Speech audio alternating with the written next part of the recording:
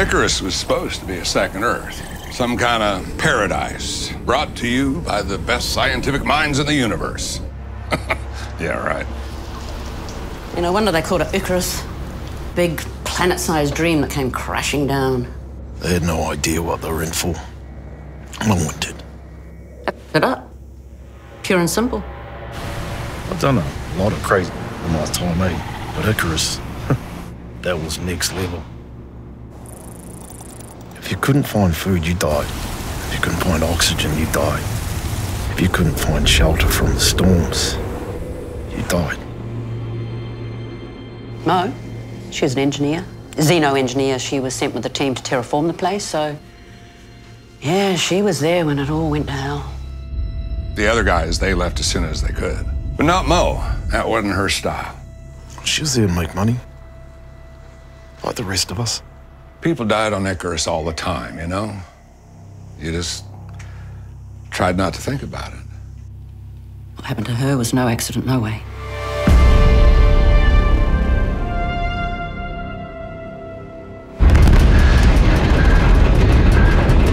Well, the journey to Icarus was brutal. It was 4 light years from Earth, 30 trillion miles, and 2 years in long sleep. I mean, talk about jet lag. We were the first cohort. We were the first wave of cowboys. You know, it was a whole new planet. It was unreal. Then reality kicked in. Oh, they opened up Icarus to prospectors when all the terraforming went. So I signed on as soon as I could. She offered to drop with us. She wanted to show us around like was it her apartment or something. Well, I figure she just wanted to see how we do on the first drop. It was like going back in time and seeing the Earth 1,000,000 years ago. The trees, the plants, the animals, they're from Earth. I mean, the bio team had adapted them after the terraforming went, but Jesus Christ, it does your head in at first. Outside the zone, it was different. People always think that we had a bunch of advanced tech up there, but we had nothing. We spent everything just trying to get there.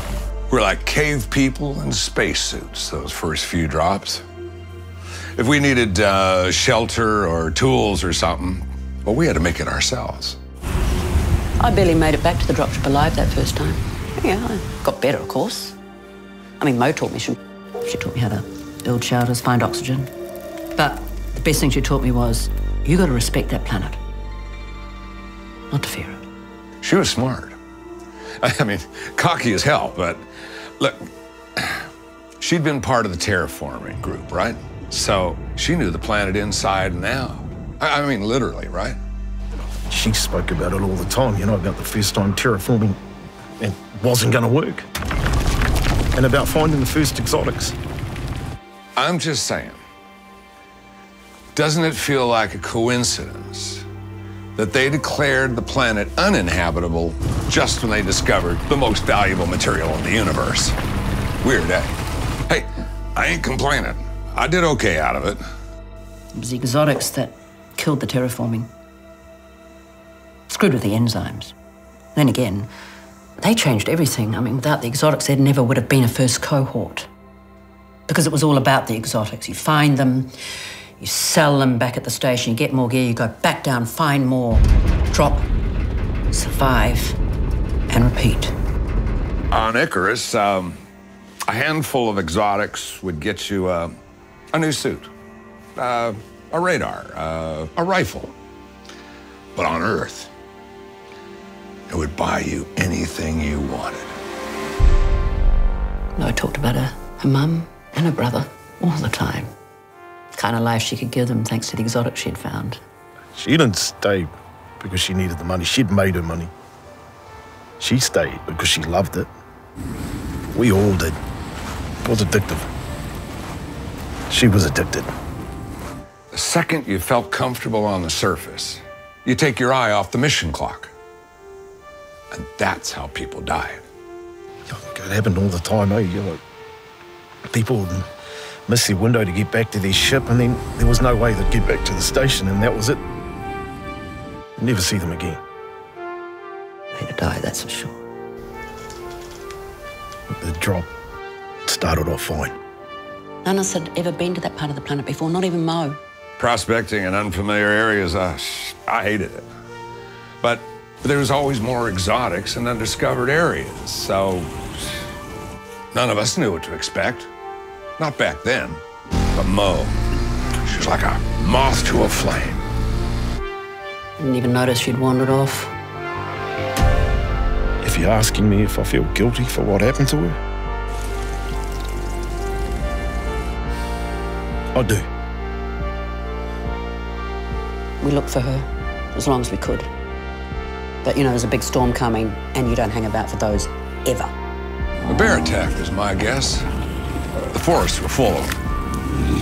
I mean, anything could have happened. It wasn't an accident. Mo didn't come back because she didn't want to come back. She knew she couldn't go home, not after what had happened to that planet and the part she had played in it. Look, Mo didn't want to die. She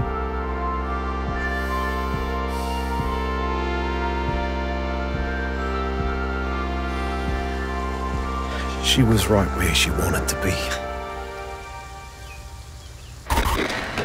Ma, John, 你们好. How you guys? You got a girlfriend yet, bro? Sorry, I haven't been in touch. My bad.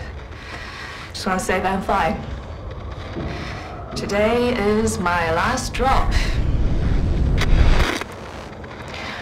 I wish that maybe if the terraforming had worked, you could have been here. Not what people could have been here.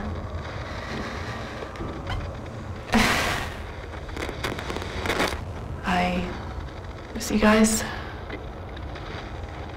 Thank you. You know, I'll see you guys soon. Yeah?